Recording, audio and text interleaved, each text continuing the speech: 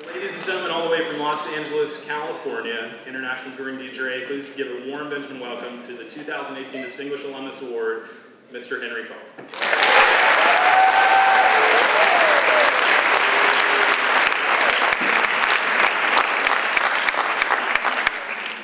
Photographer, must be a paparazzi in a distance. All right, we're posing for Matt here in picture. And great, here's Henry. I'm sure a lot of the faculty right now is like, what is he doing up there? He had C's in my class. First off, I want to thank the Benjamin Alumni Association for setting this whole thing up with me. Jenna and Matt. When they first told me I'm getting an award, I was like, oh great, yeah, just send it in the mail. And Jenna's like, no, that's not how it works. You have to fly here and there's, you have to talk in front of the entire high school. And I was like, Jenna, I'm not doing that. Sorry. Like, I'm not doing that. So she's like, okay, just think about it for a couple days and you can get back to me on that. And so I took about 3 days, I thought about it, I was like, all right, I'm just gonna do it. So I was like, let's just do it. This entire school has meant so much to me and I felt like I wanted to give back in any way I could.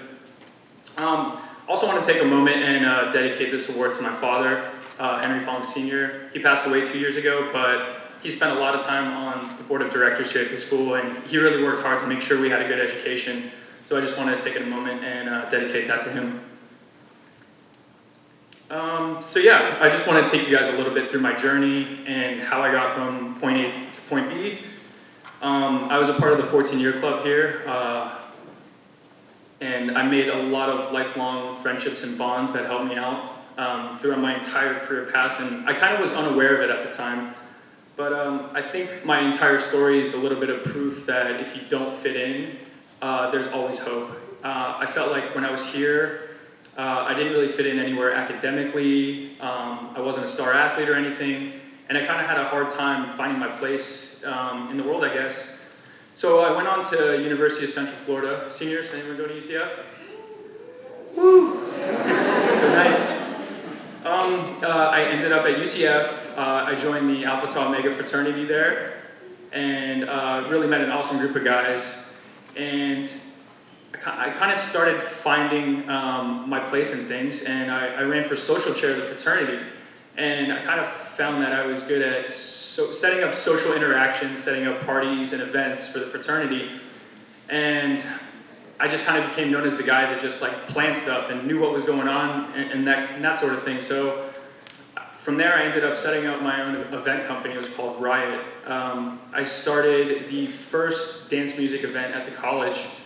And this was in about 2009, 2010, when dance music started getting really popular. And I was like, I think dance music's gonna blow up and DJs are gonna be big and all this. So me and a couple friends, we went into one of the local bars and we're like, hey, is it cool if we start a dance music night here? And they're like, okay, so we worked out a deal with them, and we would set it up every Wednesday and come in. And the first night we set up the event, I think about 15 people showed up. And we're like, oh man, we got some work to do. So I kind of started my own like grassroots kind of marketing campaign. And I learned how to use Facebook advertising before Facebook advertising really got popular. It was super new. No one really knew how to use it at the time. So I figured out how to use the advertising platform on Facebook. I set up kind of a marketing campaign, and then I did some like grassroots stuff like flyers. And sure enough, I just kept hammering away at it every week by week. And the night became like, we were just a bunch of no-name DJs in Orlando, and then all of a sudden we had like 300 people lined up around the building to just come to this night that we just started out of pure passion just because we liked the music or whatever, and we're like, wow, I think we got something here. And then from then, I did that for a couple years, ran the event company, ran the night. I DJ'd about 4 nights a week locally. All my friends are moving on to real jobs. I'm still stuck in the city. Everyone's like, Henry, dude, what are you doing? You got to figure out your life. My parents were a little bit upset with me. I didn't have any friends that even lived there anymore because they had left and went on to bigger and better things. So I just hit this point, was like, you know what? I don't want to be here my whole life. I feel like I have to take this to the next level. And one of my friends told me, he took me outside. I was at a Tiesto concert one night. He's like, Henry, if you want to go in there and do what he's doing, you have to learn how to make your own music. I was like, all right, I'll figure it out. So the next day, I remember I went home, I downloaded the music making software, which is called Ableton Live, and I just locked myself in my room pretty much every day, 8 to 10 hours a day for the next couple years. Learned how to make music. Luckily, I did play saxophone here at Benjamin School, and I didn't think that would come in handy in any way in the future. But I knew how to read music, and I had a basic understanding of like music knowledge. So I kind of took that, built off that, learned how to make music, and then I started making a couple demos, and I put them on a website called SoundCloud. And SoundCloud's cool because a lot of new artists get discovered off SoundCloud. So I put some stuff on SoundCloud, and got like 2,000 or 3,000 plays here and there, and then it all kind of happened really fast. And then all of a sudden, these DJs started playing my music. So I would like listen to like Tiesto's podcast, and he'd have one of my songs in there, and I was like, whoa, this is amazing. I was like, this is as good as it's gonna get.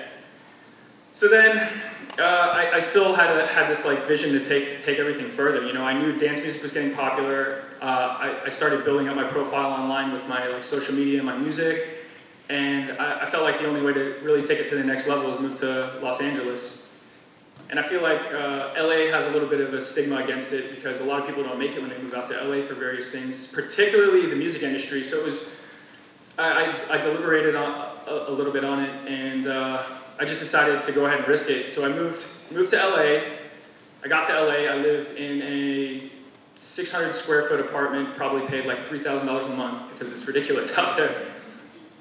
And then I just put myself out there. I went out every single night. I would lie to people that I worked for some company to get on a guest list to get backstage. And I just put in the time networking there, and I started meeting people. I started meeting other DJs.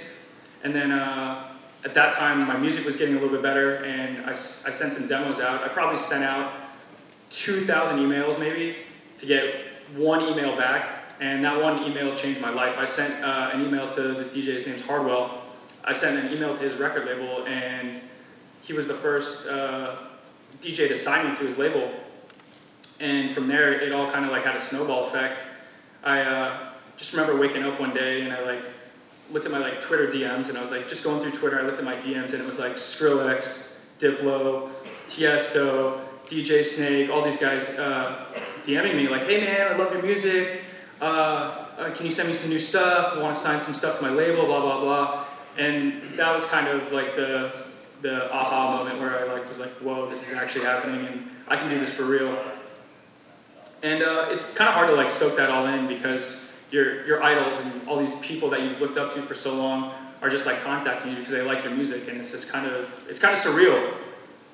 But so I kept on going with things, and then sure enough, I met an agent and a manager out in LA, and then I'm playing tours all over the world, and it just happens like that. I would say it happened all in about like a 2-year time span, and they're putting me on festivals, I'm playing all these things, and it's just like, I feel like I didn't truly have time to enjoy it because it happened so fast. But so I played Ultra Music Festival, EDC Las Vegas, Electric Zoo, Hard Summer, and I get to tour. I usually go over to Asia and tour a lot, South America, Europe. And yeah, so basically now I'm still continually touring, and now I'm a little bit more focused on writing music. So I'm kind of getting to the point now where I'm able to write music with some of my idols, and creatively, that's where I'm at right now. I just really just want to work on creating music that's going to last for a lifetime. So yeah, so along my journey, I definitely learned a couple things that I feel like that you guys could take to heart and could be beneficial to you. I just want to let you guys know that it's okay to be different and pursue a different career path. You know, that's a pretty stereotypical thing to say. You know, be different, be you. But you know, unfortunately, it's not easy to be different or be you. You know, there's pressures from society, pressures from your friends, pressures from your parents. And can you imagine when I called my dad on the phone one day and I was like, Dad, I'm going to be a DJ. You just paid for my entire college experience, and yeah, I'm going to go be a DJ now. He was not happy at all. And same with my friends in my fraternity, friends in high school. I'm like, yeah, guys, I think I'm going to just chill here and be a DJ. And they're like, yeah, good luck, dude. But I think it's kind of out of love. You know, they want the best for you, and they don't know if you're taking it seriously or not. But as I started taking things seriously, they saw the passion I had for it, and slowly everybody came to support me. So a word of advice, definitely if you guys want to pursue like an alternative career path, just take it seriously, and people are going to see that you're taking it seriously, and they'll start supporting you. And I think I'm lucky to have been part of such a close, tight-knit community here at Benjamin. At the time, I didn't realize it, you know. Like I said, I didn't really fit in academically or athletically, anything here. But my first few core supporters throughout my career were friends that I made at Benjamin and the whole community. You know, people from my grade, people 2 grades above me, 2 grades below me, I saw them at my shows, they were buying my music online, and supporting me. And I can't stress to you guys how important that is, that the community that you guys have at your fingertips here. These are friends that you're going to have for the rest of your life, and it's kind of hard to like not take it for granted while you're here. So I hope that like a lot of you guys can put your differences aside and realize that the people sitting to the left and to the right of you, these people are going to play a valuable role in your life. So thank you.